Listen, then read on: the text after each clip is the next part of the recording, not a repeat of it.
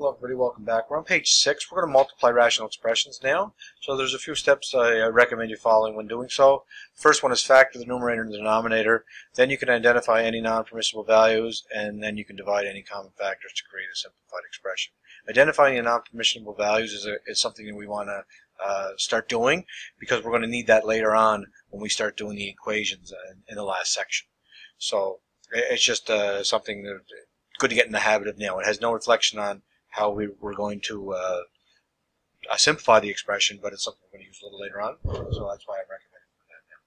So the first one there, what you want to do is you want to put the numerator and denominator together, essentially. So I'm going to steal that from my previous lesson there. So we got 3x squared multiplied by y cubed. So we just put it all together, the numerator, the denominator. Normally what I do is I order it, and this is just a common thing we do in math, we put the numeric coefficient first, and then we put the variables in alphabetical order. Okay? So that would be 6xy squared. So first step is factor, but we didn't need a factor. Identify the non-permissible values. You can do that now or later. This one here is pretty easy. I'll do it now. It's just simply x and y can't be 0. You guys noticed, right? So I'll put that in now.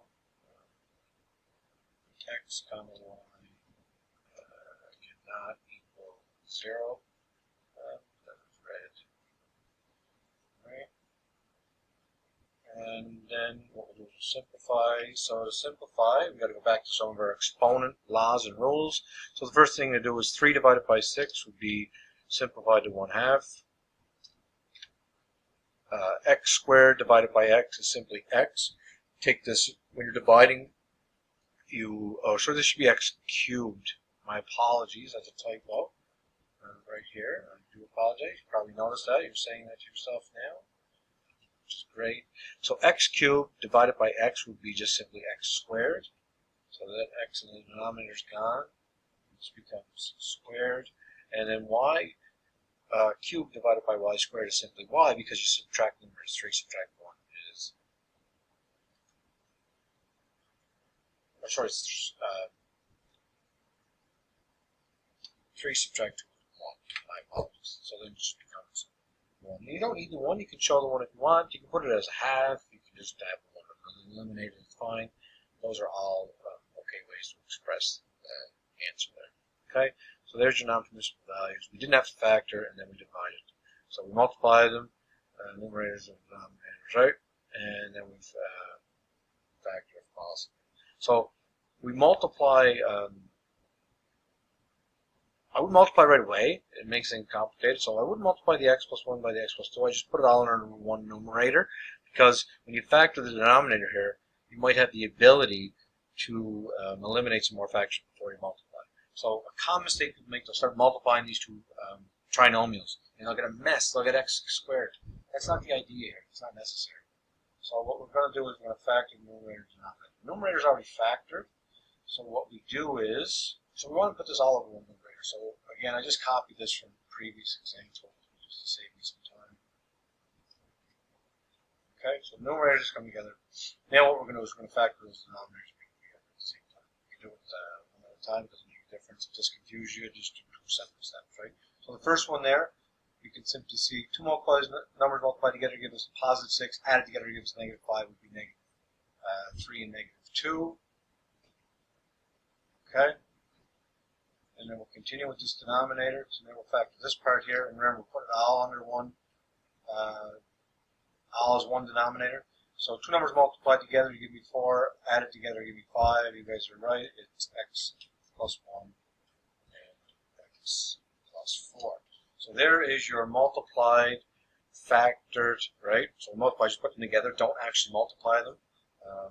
Just leave them factored, which I know that sounds strange, but the multiplying part is just literally putting numerator and denominators together. That's because you're already simplifying. You're doing 2 things at once, essentially. All right? So now we're going to divide any. That's it. Now we're just doing what we did in 6.1. We're just going to divide any common factors. So I'm going to re-copy this, and then the x plus 1 divides with the x plus 1 in the denominator. So that's eliminated.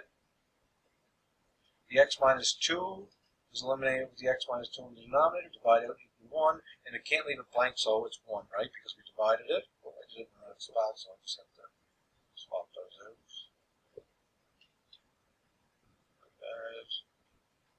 My apologies. There we are. Well, so I get rid of the x plus 1 divided by x plus 1, x minus 2 divided by x minus 2. So there's no factors left in the numerator, so we still have 1. Can't be 0 because it'll be gone, right? And then our simplified expression is 1 over x minus 3, x plus 2. Don't forget our values of our x values. There's going to be 4 this time because it's all 4 in the denominator here, right?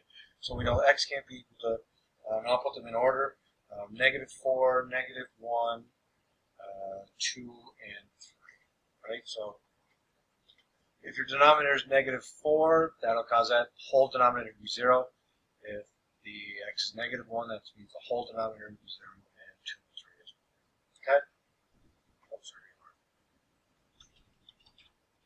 Restrictions that give you the non-permissible values. And we'll learn a bit more of those in Pre-Cal 12 and what actually happens with those.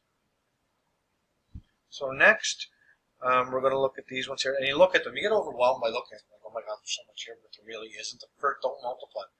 Factor, and then when you're multiplying, you're just putting them over one numerator and one denominator. That's it. Okay? So let's take a look at this one. I'm going to, like I said, I'm going to steal the previous one just so I can do this. Make it easier for me to rewrite all of that.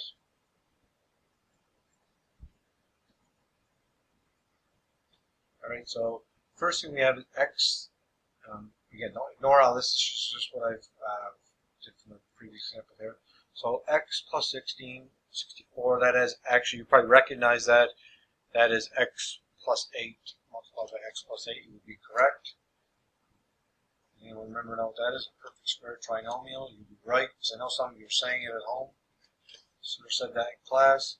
And then just take the x minus 4 and put it together. Literally squeeze it together one quotient, right? That's all. We have one numerator and one denominator. Okay? And this one here is an interesting one, x squared minus 4x. So we factor out an x first, and then we're left with x minus 4. And then the x plus 8 is left alone. Okay?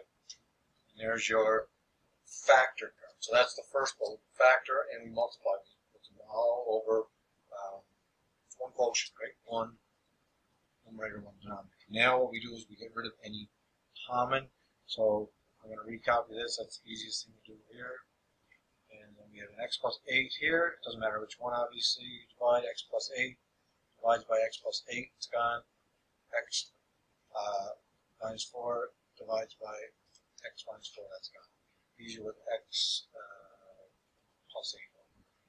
Okay, so again, you can get rid of those brackets if you want. That's normally what you see it look like. And this x is not divided with that x, because both terms in the numerator have to be divided by the x. So that would end up giving you 1 over x, or 1 over 8 plus x. We're going to explore that in Pre-Cal 12 when we start doing some function work with that and some equations. You'll see some pretty neat things happening, but for now, all we're doing is simplifying. Don't forget your, so we're up here. I shouldn't have the y there. A lot of you probably recognize that. My apologies. So I'm going to steal this. Let's put it in our restrictions. So remember, our x can't be equal to, and it's not just the simplified, it's the original. So x can't be equal to -8, 0, and 4. Right?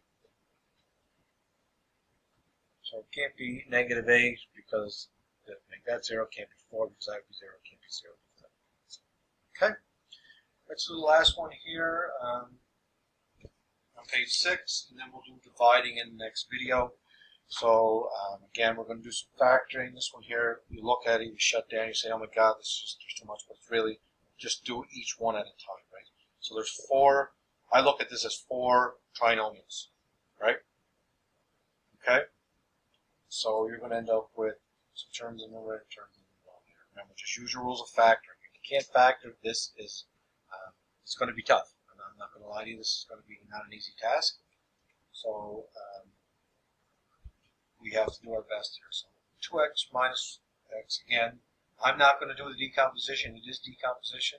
So the two factors you would get x plus 1. You can kind of do this intuitively anyway because, again, it's pretty straightforward. You get x minus 1. The next one, again, I'm going to continue. Remember, it's the multiplying here. So I'm just going to put it all over one, make it all as one fraction, I guess, or one rational expression, is a better term here. So you'll notice that there's a 4 that can be factored in out of all of them.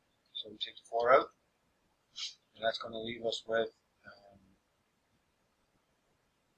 x.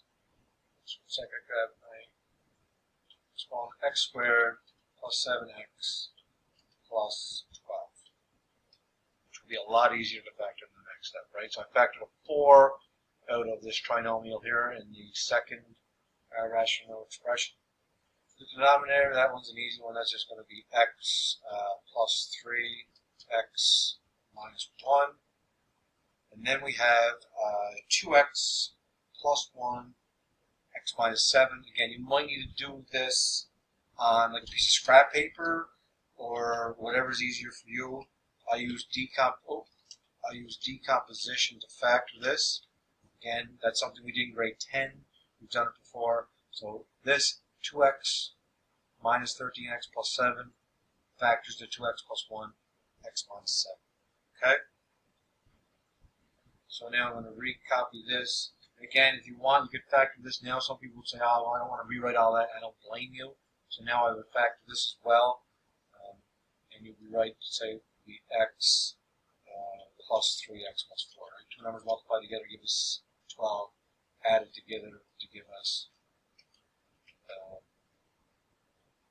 7 would be 3 and 4. So x plus. So you can do that now, or you can do a whole line. In the interest of time, I've done this. So I recommend factoring these on a piece of loose leaf, like on scrap paper, completely factoring them now. And then you just put them in here, because if not, you're going to have a mess, right? It's going to be overwhelming. There's going to be too much there. So now let's get divide any common factor. So the 2x plus 1, we have 1 in numerator, 1 in denominator. They will divide. We have an x minus 1, which will divide with an x minus 1. We have an x plus 3. They will divide with an x plus 3, leaving you with, and that all simplifies simply down to x, bracket x plus 4, over x minus 7. You can lose the brackets on the 4 and the x minus 7 in the denominator. You can leave them. It doesn't make a difference. It's up to you. But there we are.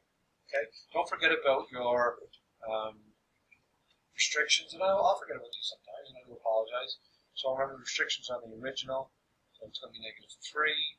It's going to be positive 1. It's going to be negative 1/2. See some space here. And then positive 7.